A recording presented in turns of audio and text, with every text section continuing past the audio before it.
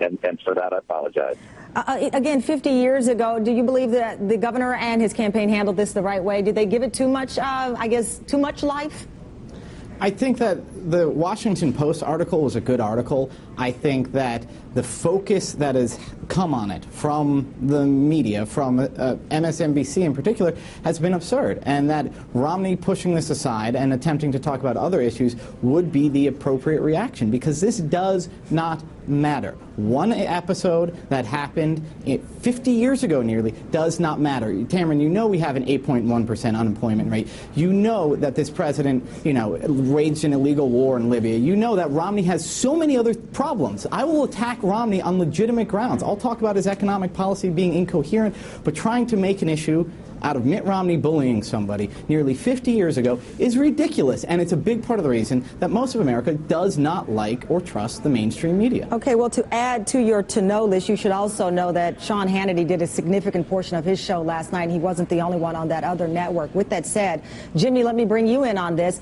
Obviously, the Romney team feeling the need to get out there and discuss this, and it is not because of our primetime coverage that they're doing that. They see that this could be a potential problem for them. Timing aside, and that we are talking so much about same-sex marriage, our First Read team points out that it reminds people that he was a privileged kid, which no one is bad-mouthing that, but you have, as you well know, in popular culture, this image of the prep school kid in his jacket with the emblem being, this type of person that I can't even use the word on television, but there is an image problem here.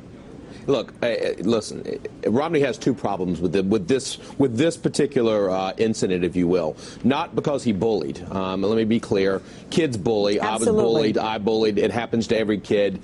It's just a fact of growing up, and sometimes people take it too far. Sometimes it's just a plain old prank. Here's Romney's problem with this. First, it makes him look going to a boarding school that he is indeed out of touch. Set that aside, though. Okay? Which, again, he went to the school where his parents, listen, if a lot of people were able to afford to send their kid to you can't knock him for the school he attended, right? No doubt about it. But that's not my problem with Mitt Romney on this issue. My problem with Mitt Romney is that we have a pattern. The pattern here is he can't get his story straight. The pattern here is that he can't seem to figure out what his message is on this issue. Every day that Mitt Romney is not talking about the economy and the Obama campaign is talking about this kind of stuff is bad for Mitt Romney. And I've got to be honest with you, he keeps going over and over and over again, repeating dumb stuff. His, Ed Gillespie went on Chuck Todd's show yesterday and said he doesn't remember it. I'm sorry. When you pin a kid down and you cut his hair off, you remember these kinds of things. And then he did the right thing and apologized, but you just can't run around and say you don't remember these kinds of things. It's a poor excuse, and it's just a pattern here. But Jimmy, we don't know. Listen.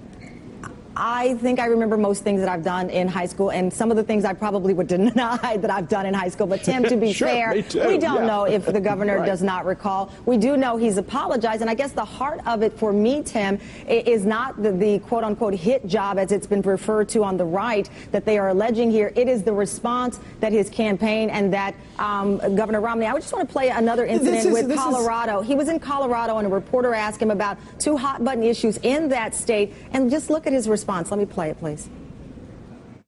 One of our viewers, Bill Ferguson, asked, should marijuana be legalized for medical use? Aren't there issues of significance that you'd like to talk about? The economy, the growth of jobs, the need to put people back to work, the challenges of Iran. We've got enormous issues that we face. But you want to talk? Go ahead. Do you want to talk about medical? I think marijuana should not be legal in this country. So there you have it, Tim. And the point is he's doing local television. That's a local reporter asking about something that is important to the people of that particular state. And his response, people are raising an eyebrow about. Okay, well, I'll talk about the marijuana in 1 second, but what you're doing here is a typical media trick. You hype up a story, and then you justify the second-day coverage of the story by saying, oh, well, people are talking about it. Here's how Romney responded to it. No, let's move on to substantive issues. You don't have to answer a single question I ask you. You do not, and you didn't have to accept the invitation to come on. You knew what we were going to be discussing. Yes, I'm not trying to put in your job on. Hang on, Tim, because you're kind of in my house here. The problem is this. The story is out there, and you're right. I am not saying that we should belabor what happened 50 years ago. ago. We're talking about the response by the campaign and by the governor, not just on this issue. He says, for example, you are bringing up a meta story here, which is what is Romney response to this other non-story? I'm trying to go meta on you and say here's some media treatment. You don't want me to go anything on you because you're actually irritating me right now. I'm going to be honest with you. Because what I am, yes, you are, because you knew the topics we were going to discuss. You knew them. You agreed, and we are not talking or demeaning. Listen, 50 years ago, I was a much tougher kid probably than Mitt Romney was in high school. I'm not talking about the issue of whether he was bullying or not. He says he doesn't remember. To be fair, I cannot say he does. What I'm asking you about is how the campaign has handled this decision, handled this situation, how he handled the Colorado reporter, how he handled same-sex marriage, where he said he agrees with gay parents being able to adopt, but he does not agree with same-sex marriage. Just the handling of questions beyond the economy. If you're not comfortable talking about that, I am A-OK, but you're not going to come on and insult me. You're not going to come on and insult the network when you knew what you were going to talk about. Done. Now let me talk to Jimmy. I'm done. Jimmy, yes, I am. Jimmy, let me go to you. And I say this with all great